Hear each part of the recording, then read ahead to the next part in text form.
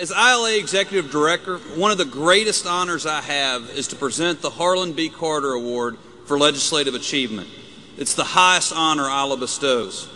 The Harlan Carter Award is given only to individuals who've shown outstanding leadership and achievement on behalf of gun owners. Our recipient this evening has met those standards time and again and has consistently made support of gun owners' rights a central theme of his work as both a legislator and now as governor. In the aftermath of Hurricane Katrina, we witnessed one of the greatest tragedies in Second Amendment history.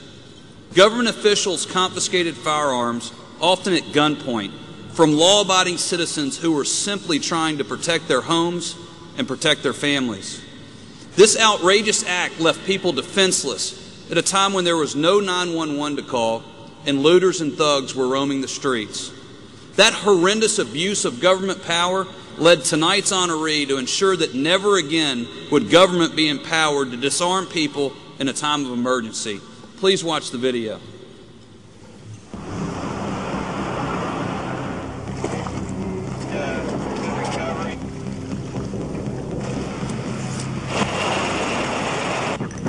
Police, open the door! They had AR-15s or M16s. They were pointing at us. They told us, put your hands up in the air. Let us see your hands. They're drawing down on me, and they let the looters run rampant for over a week? Are you kidding me? I really thought they were going to kill me. I really did. They didn't care what your rights were. They were going to deny them. You're letting the thugs get away with everything, and you're coming to honest, good citizens and taking away their protection, and it is wrong.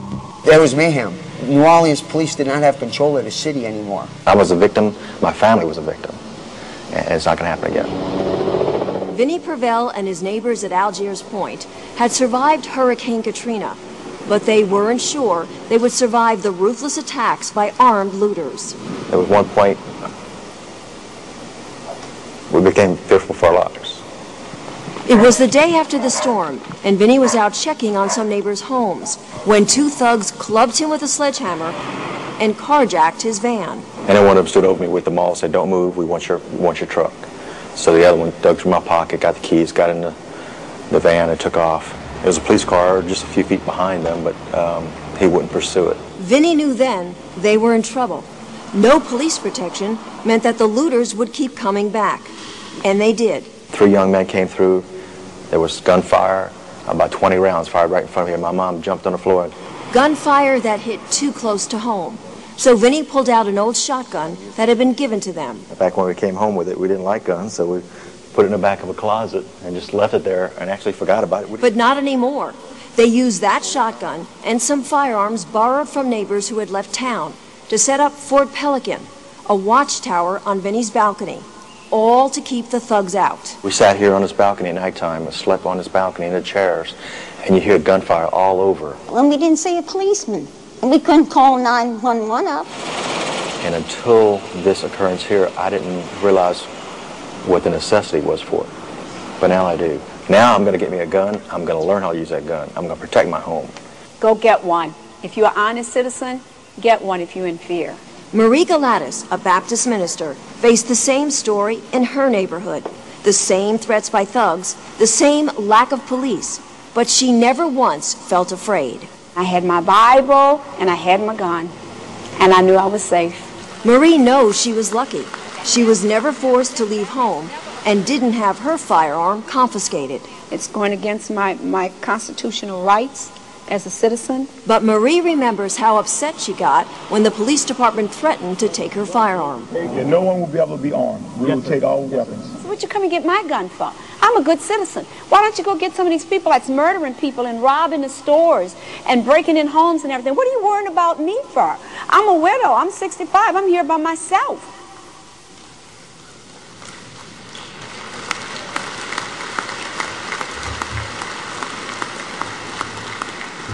Ladies and gentlemen, this governor knew what his predecessor and what the mayor of New Orleans did not. Confiscating guns from law-abiding citizens is not simply wrong, it's tyrannical. His leadership on the issue led to broad bipartisan support of the Disaster Recovery Protection Act. This vital piece of legislation passed Congress with overwhelming support, and on October 4th, 2006, President Bush signed it into law. His success in shepherding this important measure into law is even more remarkable when you learn he did it in his very first term in Congress. As you know, that's not typical. But nothing about Bobby Jindal's career has been typical. A native of Baton Rouge, he was the youngest member of Louisiana Governor Mike Foster's cabinet at the age of 24 as the head of the Department of Health and Hospitals. He turned a $400 million deficit into a $200 million surplus by eliminating waste, fraud, and corruption. Isn't it nice to see an elected official actually do it instead of just talk about it?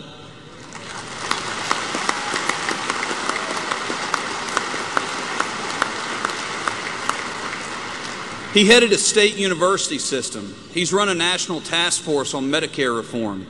He became the first non-incumbent in Louisiana history to win election to that office of governor without a runoff. He's now the youngest governor in the nation and one of the most popular. I proudly stood beside this Second Amendment champion at numerous events last year as he campaigned to become the governor of Louisiana.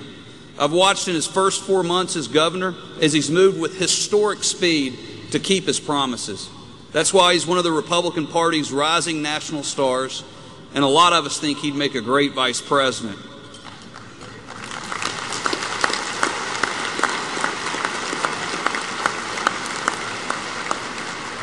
I know, and you can take it to the bank, that he will always protect our Second Amendment freedoms and our hunting heritage.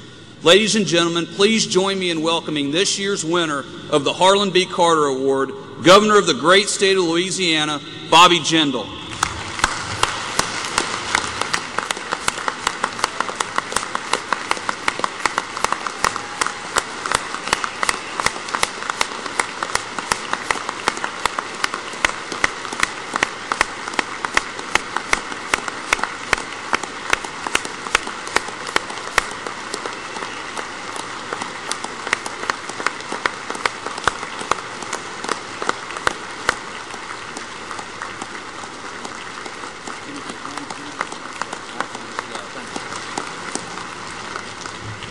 This award bears the name of past winners that puts you in very good company. Please accept this award with the deepest gratitude of everyone in our association. Governor, please. Thank you, buddy. Very much. Thank you very, very much. Thank you. Thank you for that very warm welcome. Chris, thank you for those kind words. I want to thank Chris. I want to thank Wayne. I want to thank everybody up here for their incredible friendship, for their leadership. I want to thank the NRA for everything they do for defending our freedom. Aren't we lucky to have them defending our rights? Let's give them a round of applause.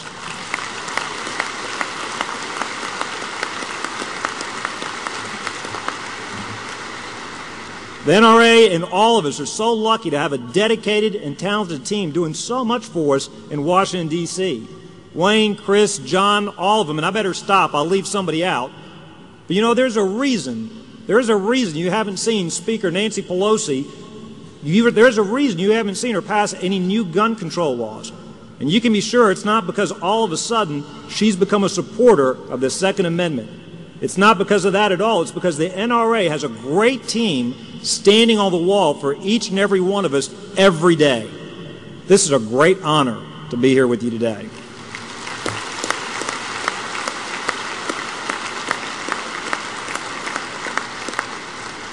As a matter of fact, as the governor of the state, known as the sportsman's paradise, it really doesn't get much better than this. And as the governor of the sportsman's paradise, I wouldn't be doing my job if I didn't tell you a little bit about what's going on in Louisiana. We're making a lot of changes in Louisiana. We're making a lot of changes very quickly. As Chris has mentioned, we've changed our ethics laws. We went from 44th, according to the Center for Public Integrity, to first best in the country for disclosure.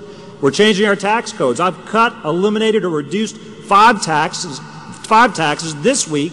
I just endorsed the largest income tax reduction in Louisiana's entire history.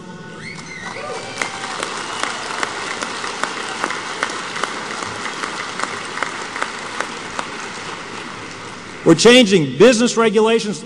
Heck, we're changing everything but the great food and culture down in Louisiana.